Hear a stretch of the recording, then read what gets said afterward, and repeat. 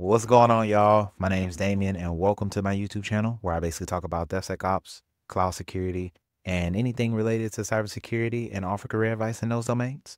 And in today's video, I'm basically going to be covering the best free cybersecurity roadmap that they got out there. And if you're a beginner who's watching this video, I'm going to talk a little bit about how you can navigate this roadmap to learn some of the essentials to help you get a job within cybersecurity. So without further ado, let's just get right into it. All right. So before we get into the cybersecurity roadmap, I want to quickly go over where this information is going to come from. So if you haven't heard about Roadmap.sh before, it's basically this website and this project that's basically open source, I believe, that contains a bunch of other roadmaps that have been developed and created by the community for helping people learn the essential skills that they need to get a job in a specific tech profession. If you want to be a front-end engineer, there's a roadmap for that. Back-end, DevOps, cybersecurity, you name it, they have it. And when I tell you that they go into detail in each one of these roadmaps, you can see there's a long laundry list of all the various different roadmaps that they have. And this resource here is free, right? You can go here, you can log into their website, and you can basically go through these roadmaps and track your progress for free to learn the essential skills that you actually need to know. As you can see here, the person who created this project or who really runs it, his name is Kamran, and he's a full stack developer based out of the UK. Make sure y'all give this man his flowers for even putting together something like this in the first place. And these are the list of contributors that have contributed to this project and contributed to the roadmap. So there's so many different SMEs that contribute to this project that keeps it going and keeps it alive. Even if you look at the commit history, you can see that the most recent commit was 2 weeks ago. So this project is actively maintained, and there's well over 300,000 stars on GitHub. So it is definitely a recommended source for all types of roadmaps. All right, so now that you guys have a foundational understanding of what Roadmap.sh is and how valuable this project is, let's talk through this cybersecurity expert roadmap. All right, so I'm just going to say it outright. This is like very well thought out, and it pretty much touches on a lot of the things that you're going to end up having to know or that you'll come across. So what I'm going to do first is I'm just going to talk through each one of these points and just tell you why it's important. All right, so starting with fundamental IT skills first. So before you even get into cybersecurity and start thinking about anything related, you got to understand what a computer is. And of course, you got to understand the basics of computer networking and computer hardware components, right? You got to know all of these various different things. But the ones that are color coded, like this one here, are the ones that I emphasize some importance on because you will end up seeing it as you start to progress as a cybersecurity professional, with networking being the foundation of cybersecurity, in my personal opinion, right? And what I've seen since I've been in the industry for quite some time. If you don't know networking, you're not really going to know how to truly secure something. So start off at the foundational level or the fundamental level, get the IT skills, learn how to troubleshoot computer hardware and learn how to fix things on your computer, and you'll be A-okay. When it comes down to certifications, you don't necessarily need to CompTIA A+. Linux Plus is really good because you're going to be doing a lot with Linux and cybersecurity. And Network Plus gives you that foundation, that networking foundation, which needs to be solid before you can pursue and bag the Security Plus, which is pretty much the foundational and entry-level cybersecurity certification that I received in the past and it helped transform my career. And if this is something that you're looking to get into, I highly recommend just getting this certification. As far as any of the advanced certifications are concerned, these are all kind of specialty certifications, in my personal opinion. And I'm not really going to talk about them too much by going over this roadmap. But it's good that they have all these here because some of these, like the CEH and the OSCP, are really specific to penetration testers or people who want to go down that route and become like serial red teamers or penetration testers / hackers. All right. Fundamental IT skills are super important. And after we get past this point, you cover some of those, then you got to absolutely know operating systems. So You got to know what the difference is between Linux, Windows, and Mac OS is. And you got to learn the following things here.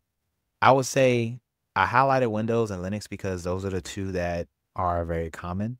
And those are the ones that you're probably going to end up debugging and using and eventually probably running tools on them.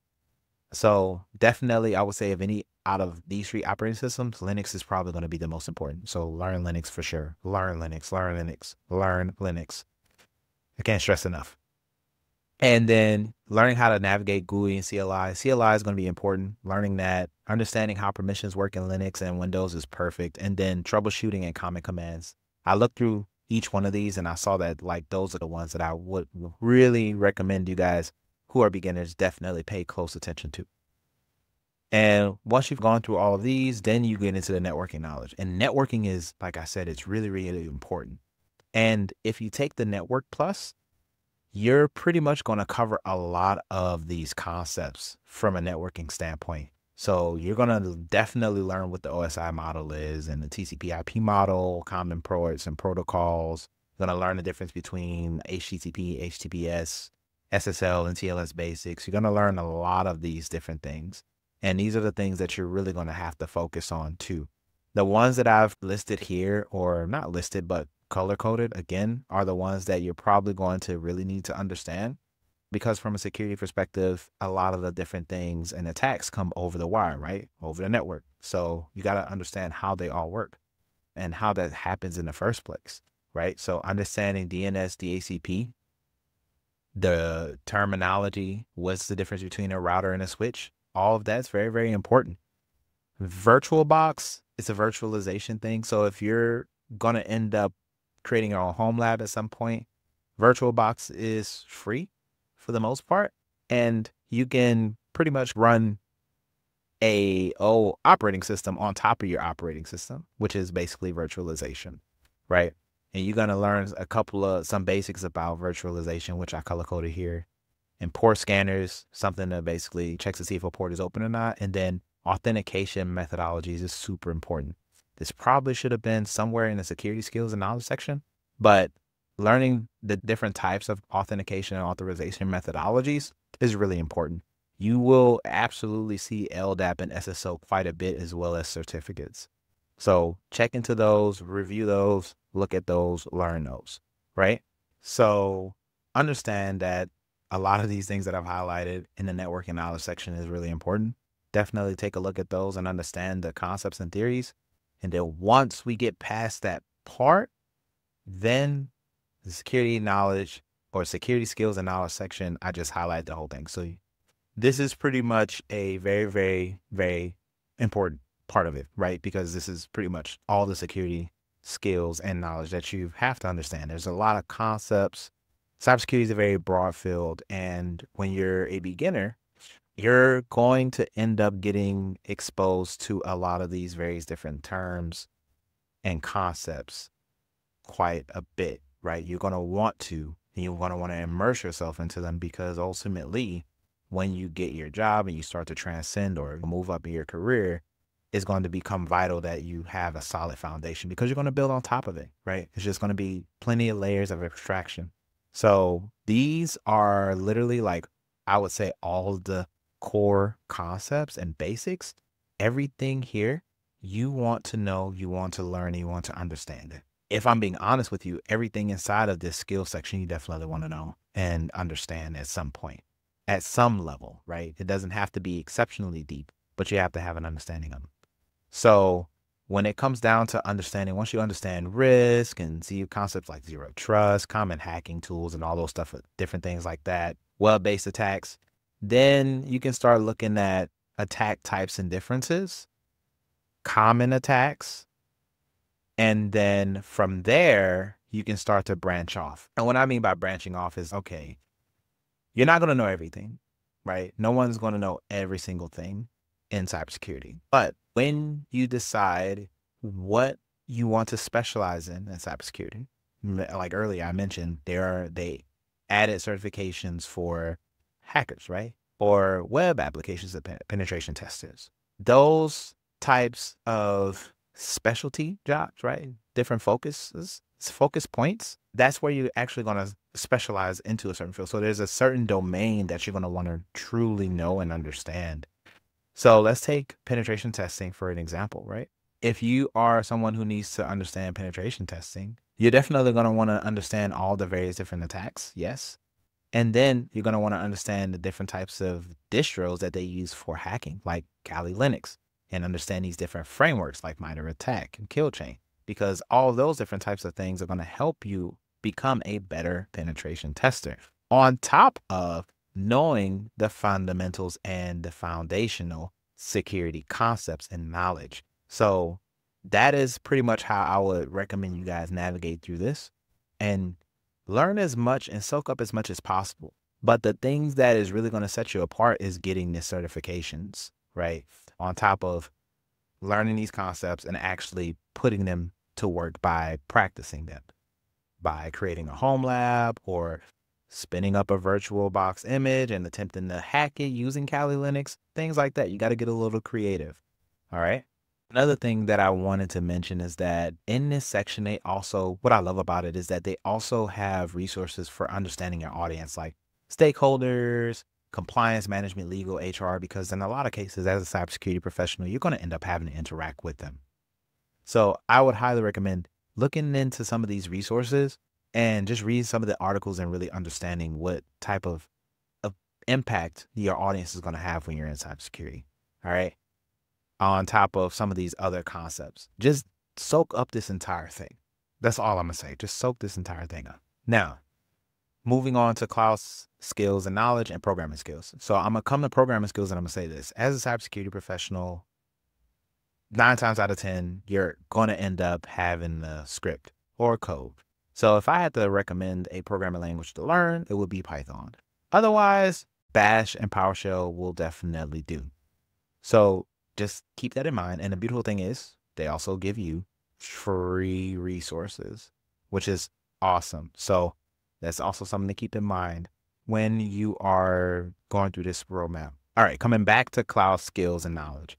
So if you're trying to become a cybersecurity professional, but you want to be in the cloud, then you definitely got to understand what the cloud is and some of the concepts. I absolutely love how they have this laid out and some of the common cloud models and understanding these services. So I say I highlighted all of these because these are the ones that I totally recommend you take a look at. And then when it comes to like common cloud storage and stuff like that, in a lot of cases, you'll end up learning about them when you get involved in those environments, right? So that's just something to keep in mind. AWS, I highlighted because I'm biased and I'm an AWS community builder, but I also think that AWS has the best community and resources out there to help you upskill. So if you're looking for a cloud service provider to specialize in, take a look at AWS and go get some certifications. Certified Security Specialty, AWS Certified Security Specialty certification. That's the one that you would want to bag if you want to be a cloud security engineer. So the one thing I want to mention is that they do give y'all like free resources when you click on each one of these things, right? So you get an article, you may get a video, you may get a course, right? And some of those courses, they may have a paid course that you may have to pay for. But in a lot of cases, Roadmap.sh does prioritize free resources over the paid ones, I believe. And in this particular roadmap, I've seen a lot of free resources. So keep that in mind. A lot of the knowledge that you're going to see here, you're going to obtain is going to be free somewhere. So make sure that you just prioritize, you know what I'm saying, clicking in one of these and learning the concepts and taking notes. But that's just one thing. All right. So as we come to a close, I want to mention one thing, and that is CTFs, right? If you're looking to become a red teamer or a penetration tester, I love how this roadmap really outlines where you need to go. So Hack the Box, Try Hack Me, Vault Hub, all of these resources, I believe, are free. And what you can do is you can go here, like Hack the Box, for example, and register, log in, and learn how to actually hack servers, right? So you can see it's designed for security enthusiasts, penetration testers, and ethical hackers to develop and enhance their skills by engaging in real-world cybersecurity challenges. So this is one place where you can go, you can get this taken care of. But most importantly, this entire roadmap has been so well thought out. It has all of the skills that you need to learn to become a well-rounded cybersecurity professional. Don't expect to get through this roadmap within a year. It's going to take some years, some time to get through this entire thing.